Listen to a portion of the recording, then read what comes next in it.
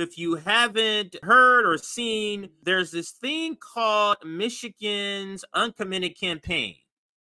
So there's a campaign for people to write in uncommitted in the Democratic primary next week.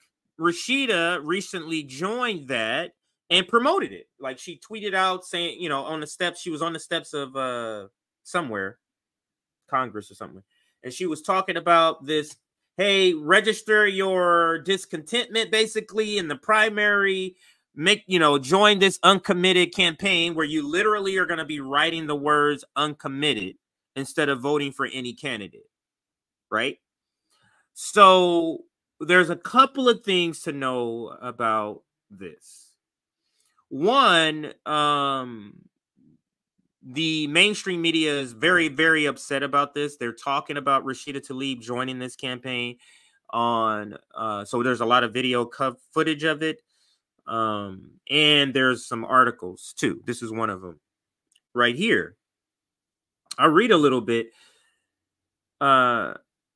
This year, with Democrats looking vulnerable in swing states such as Georgia and Nevada and perhaps Arizona, the blue wall is more crucial than ever. Unfortunately for Biden, while he looks to be reasonably strong in Wisconsin and Pennsylvania, he's been consistently losing to Trump in Michigan polls for months, sometimes by as much as 8 to 10 points.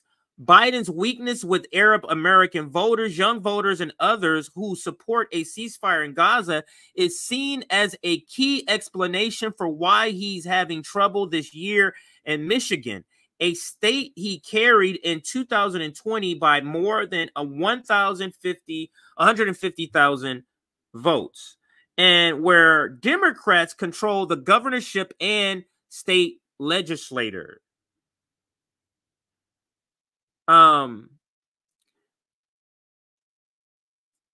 So actually, I'm not going to read that part because there's a video that's going to talk about Levin, who's another rep who's joining this. So, now let's get to the video coverage and then some of the reaction here. So let's get to the video coverage of this. This is Ayman Adine. I think that's how you say his name. He covers it. Let's listen to his reporting. It's a 9-minute segment. We're not going to watch all of this segment, but there's a good chunk of it we're going to watch because it contains a lot of just foundational information for this conversation. Now, there is Abandon Biden, which I would say wholeheartedly support. This Uncommitted is a little bit suspect, because as we go through some of this information, you'll see how they're talking about Uncommitted as a way of just showing your discontentment in the primary and then coming back and voting for Joe Biden in the general. That is the point of view for the people who's pushing this Uncommitted. It's not the same strategy as the people who are pushing Abandon Biden. They're saying abandon Biden in the general election. This Uncommitted is sort of a trying to take some of that energy, let people be all upset during the primary, and then come back and vote for Joe Biden, Genocide Joe, in the general. So understand, in my purview, Uncommitted is a Psy-Op by social Democrats. Get all your anger out in the primaries. Isn't that what they're always saying? Isn't that what they said about Marianne Williamson? Register your anger in the primary. Register your anger about the genocide in the primary, but then come back and vote for him in the general. Let's listen to this segment here with, I think you say his name is Amen. A new effort is underway in Michigan ahead of the state's February 27th presidential primary. Our Revolution, a progressive political organization, has called on voters to cast their ballot against President Joe Biden in the upcoming. Our Revolution tips you off that this is a Psy-Op. Our Revolution is Bernie Sanders' old gig. our revolution have fell in line with the Democratic Party and social Democrats, just like the Sam Cedars and the Majority Reports and the TYTs. So that's a tip-off that this is a Psy-Op. Our revolution is heading it. A new effort is underway in Michigan ahead of the state's February 27th presidential primary. Our Revolution, a progressive political organization, has called on voters to cast their ballot against President Joe Biden in the upcoming Democratic primary, urging them to select Uncommitted instead. The group hopes the move will send the president a message and shift the administration's approach. You see, they're trying to send him a message. As if the protest is not sending him a message, sir, and people. So they want to register a message. Get it out of your system. Get all your anger out in the primary. And then we have to go save democracy together. Send your message. This is so social democratic. It's so like, where it's like I was describing earlier, it is so like not a real attempt at trying to do anything. It is just literally saying words. Anyway, I'll have more to say about that later as we go, but let's listen some more. Approach to the war in Gaza. Saturday, Democratic Congresswoman Rashida Tlaib voiced her support for a similar effort from another group called Listen to Michigan. Biden's erosion of support in this state is a subject of concern for his reelection campaign. According to census data, Michigan has roughly 310,000 residents with Middle Eastern or North African ancestry, and Arab Americans can account for as much as 5% of the vote in the state, depending on turnout. New polling shows Donald Trump narrowly leads the president in the key battleground state by just 2 points. With numbers that close, though, Democrats are sounding the alarm, warning Joe Biden's handling of the war could cause voters in this crucial bloc to sit out in the November election. One local activist from Dearborn told USA Today, quote, "It is time for the president to take action, and he is failing to do so, and that's going to have political consequences." Explaining his reasoning for backing Our Revolution's Uncommitted effort, former Michigan Democratic Congressman Andy Levin told the New York Times, quote, "I am working with some people who feel like they will never vote for Joe Biden, but there are many, many, many I feel will vote for the president on November 5th if he changes course. This is the best way I can help Joe Biden." Former Congressman Andy Levin joins me now. Former Congressman Levin, it's great to see you again. Thank you so much for making time. So this is one of the major people behind this or helping this movement. And you hear what he says. This is him attempting to help Biden. This is a Biden person. He will be voting for Biden. But this former rep sees the pain in these communities in Dearborn, for example, in Michigan. And he's saying, no, Biden, you need to do something because they're not going to come out.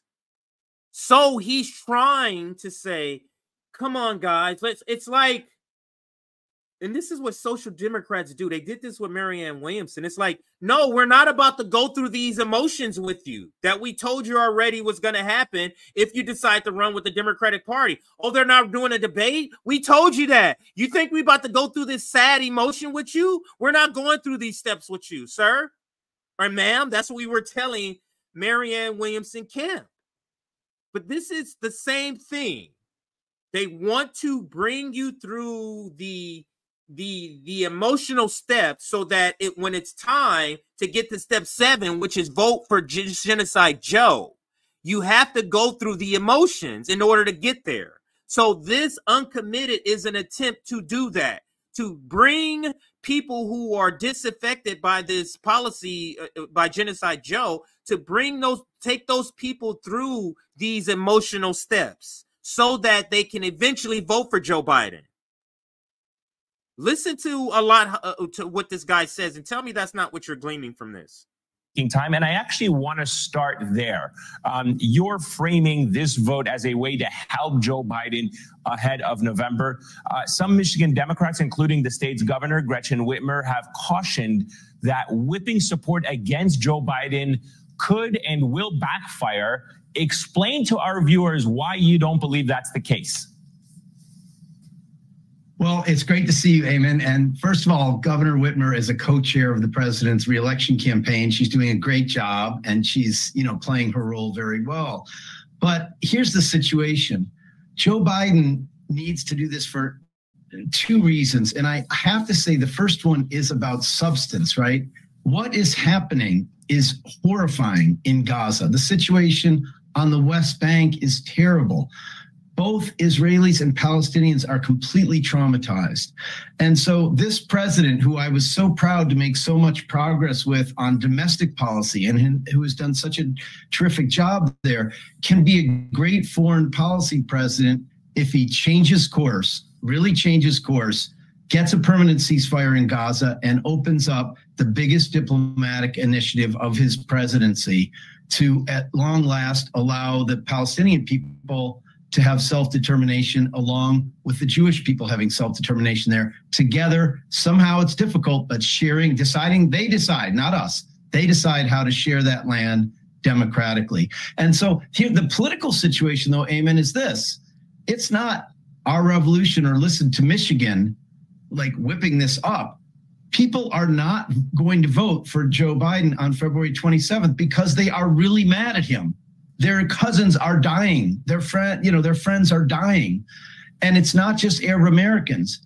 You're right. We are the densest Arab American state. We also have 250,000 Muslims in Michigan. We have 1.4 million African Americans. And you just saw the AME bishops going even farther in saying that we ought to suspend all aid to Israel, military aid to Israel.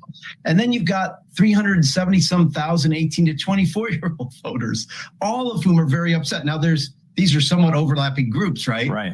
But, Eamon, Joe Biden won Michigan by 150,000 votes in 2020. We need these people to vote for Joe Biden on November 5th. Yeah, you need that. So got to get them. Yeah, you need that coalition, and obviously we're starting to feel the pressure. So, tell me how this makes sense. If this is a genuine thing, this is why I said this is a Psy-Op. The guy who's part, or not the organizer, but being a leading voice in this, of this supposed uncommitted. Meaning you are registering your discontent for what he's saying.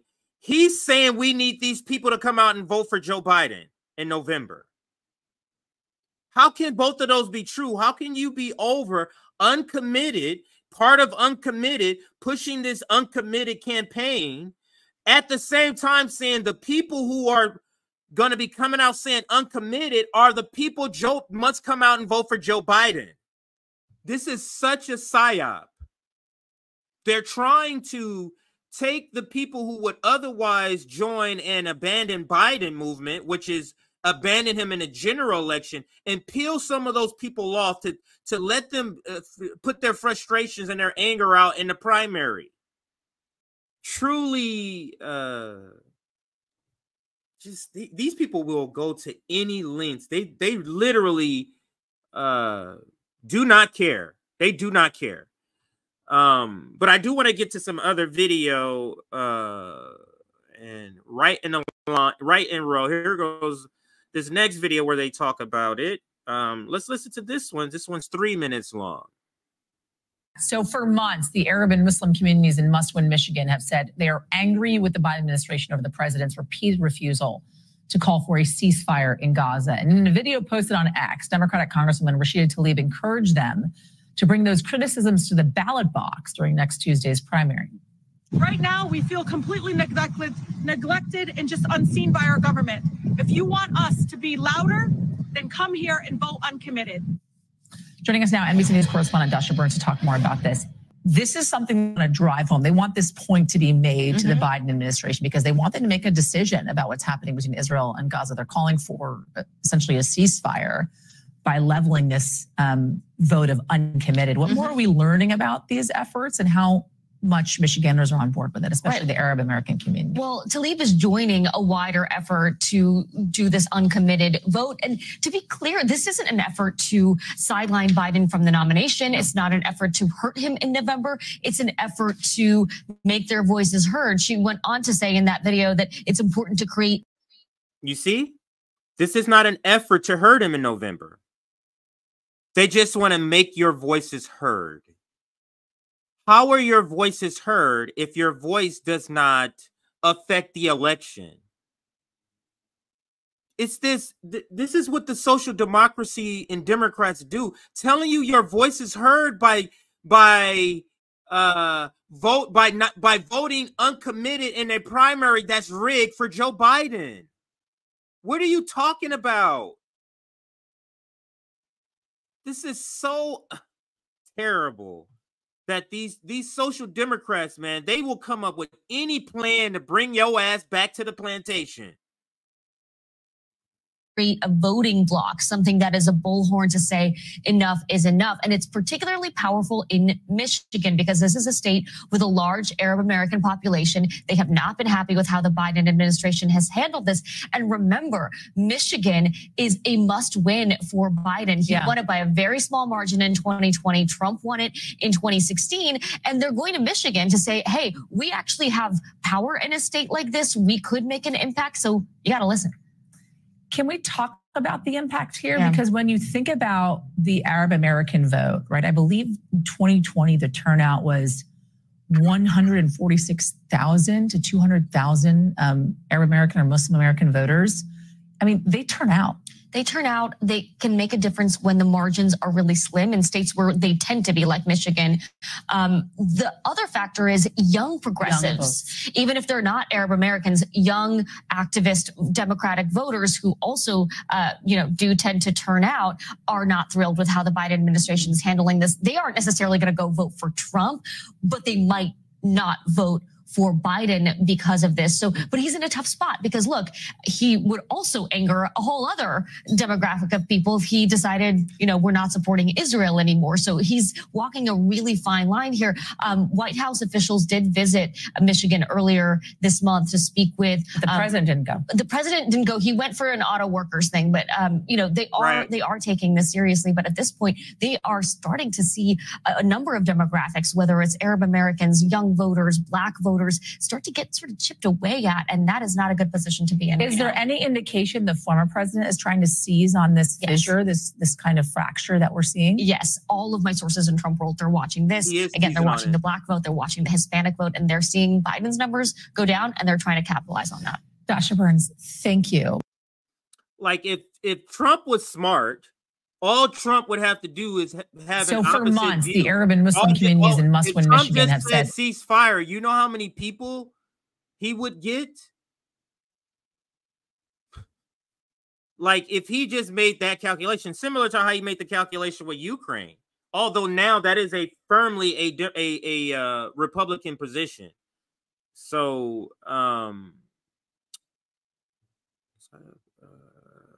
here we go. Okay, this is the next one here. All right, let's watch this one. This is I do want to ask you former about rep, one of the twins from Texas, speaking on the same topic. Let's listen. I do want to ask you about you and I have talked about Israel and Hamas, and I want to ask you about some of the growing tensions in the Democratic Party over this issue. Congresswoman Rashida Tlaib of Michigan, one of your fellow progressives, she's urging Democrats to vote uncommitted in her state's primary next week rather than a vote for President Biden. Let's listen to a little bit of this, talk about it on the other side. It is also important to create a voting block, something that is a bullhorn to say enough is enough. We don't want a country that supports wars and bombs and destruction. If you want us to be louder, then come here and vote uncommitted. And Congressman, I know you've expressed your concerns about how the Israeli military is conducting itself in Gaza. But as Democrats head into this rematch with Donald Trump, are you concerned about this divide in the Democratic Party, this potential for votes to be siphoned off American Democrats, perhaps to stay home in places like Michigan? all of this stemming over this or from this dividing the Democratic Party over the war between Israel and Hamas? Yeah, I mean, I think if we're speaking realistically, there certainly is that potential. There's the potential that young people, young Democrats are not going to come out in the numbers that you need them to win in close states. So yeah, of course, it's a concern. And I have said that I disagree with the way that Benjamin Netanyahu's government is prosecuting this war. At this point, Jim, they're essentially beating a dead horse, so to speak. They are pulverizing a people who have already been bombarded. Hospitals have been bombarded, ambulance convoys, people's homes, thousands and thousands of children have died. And the Netanyahu government is made up of several extremists who are pushing this policy.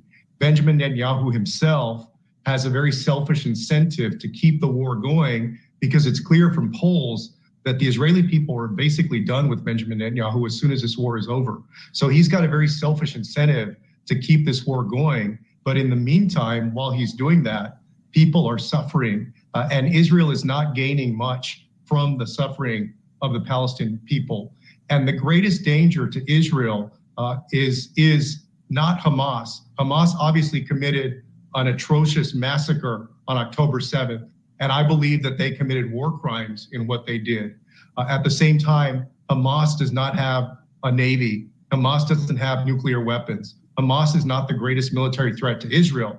The greatest military threat to Israel is to allow Benjamin Netanyahu to continue doing what he's doing, which would spark a regional war or regional conflict with states like Iran and actors like Hezbollah and the Houthis and others who basically gang up on Israel. That would also draw the United States into a larger war. And so, I support a ceasefire. I support efforts at a peace agreement that brings the hostages back from Gaza to Israel. But so far, you've got somebody in Benjamin Netanyahu who basically has no incentive to do those things. He doesn't talk on the issue because I think he asked him about Rashida, and he goes on the tangent about just what's happening. That's the space he feels comfortable right now. The green light in this space for people who are progressives is it's okay you can talk about this Israel being bad in the sense that it's because it's Netanyahu's Israel. And that's where he feels comfortable with that. And he didn't feel comfortable at all talking about Rashida Tlaib. Now, remember I said our revolution, it kind of tips you off that our revolution this is a Psy-Op because our revolution is running it. Let's read this tweet from Glenn Greenwald. This is Glenn. He says, you're going to see the vast majority of left media start switching from Joe Biden is enabling, financing, and arming a genocide. You're going to see those people who are saying that now, the Social Democrats, they're going to pivot to, look, we have our problems with Biden, but it's imperative that you vote for him. They're all calculating the best time to shift. Here is our revolution. You talking about the uncommitted? Let's read this part. It's worth noting our revolution caved. While they encourage people to vote uncommitted now, they would be back in Genocide Joe in November. Look, let's read this right here.